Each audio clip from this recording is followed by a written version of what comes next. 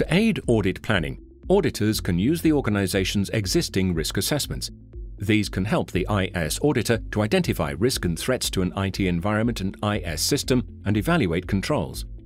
Risk assessments should identify, quantify, and prioritize risks against acceptable levels based on the organization's objectives. These should be performed periodically to address changes in the environment and the risk profile and should use a standardized approach. Individual risk assessments may focus on the entire organization or specific information systems, components, or services. Once a risk is assessed, it should be evaluated against the organization's risk appetite to see if further action is required. Organizations can choose to mitigate, accept, avoid, or share a risk. Mitigating a risk involves applying a control to reduce the risk. Attempting the risk means the risk is deemed low enough that no action is required. Avoid the risk involves ensuring that actions that would cause the risk are prescribed. Sharing the risk involves transferring it to a third party, such as an insurer.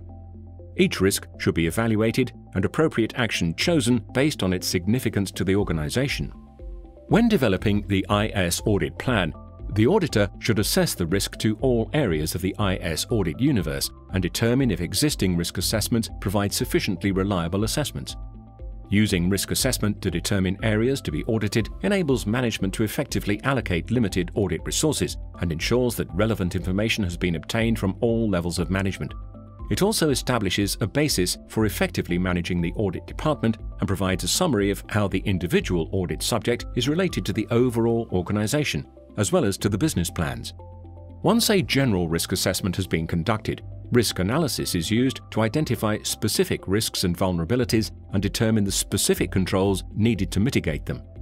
To effectively analyze risk, auditors must understand the relationship between risk and control and be able to identify and differentiate risk types and the controls used to mitigate the risk.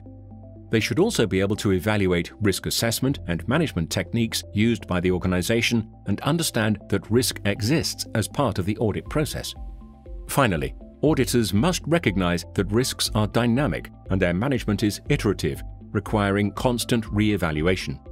The risk management process begins with identifying business objectives, information assets, and the underlying systems or information resources. Next, vulnerabilities and threats are identified, and the likelihood of occurrence is determined. Then, controls are identified to mitigate the risk. Cost-benefit analysis is used to determine which controls are implemented.